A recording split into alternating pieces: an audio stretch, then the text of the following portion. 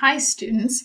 Some people have asked about this on the question document and in office hours, and so I thought I'd come in and make a video explaining what I wrote in the question document because maybe it wasn't so clear. So here, I know that the output of a cosinverse is an angle. So I can think of this as representing some angle A, and this is representing some angle B. So this is really like saying sine of A minus B. And then I know from my formula that that's going to be sine A cos B minus sine B cos A. But also, if this is some angle A, it corresponds to a triangle that has a cosine ratio of root 2 over 2. So that's, of course, one of our exact ratios that you should know. But also, because it's a ratio, I've called that angle A. The adjacent side would be root 2. And the opposite side would be 2, and Pythagorean theorem would tell me that this side is also root 2. So now I know sine A is also root 2 over 2. Over here, for my angle B, I could do the same thing and make a triangle. But now I don't see a ratio. I see just a single number.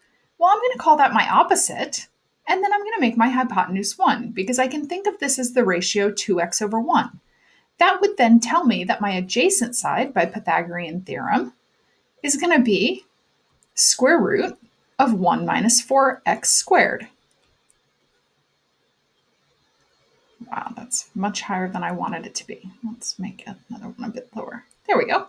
So that says 2x, even though it's a little bit hard to see. So now I know cosine of b as well is going to be square root of 1 minus 4x squared. Now I can come in and fill everything in. So sine A, root 2 over 2. Cos B is root 1 minus 4x squared. Minus sine B is 2x.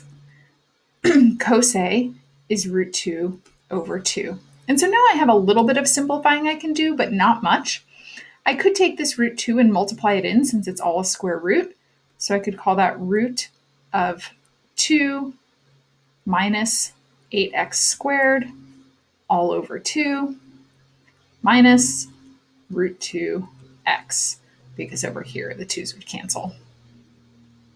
All right, so that is how you do this sort of problem. You should think about this anytime you see an inverse, that they've given you a ratio, but an inverse represents an angle. And then I can use my sum and difference laws and my double angle laws to help me simplify. I hope that was helpful. As always, if you want videos on other types of problems, just let us know. We're happy to make them for you.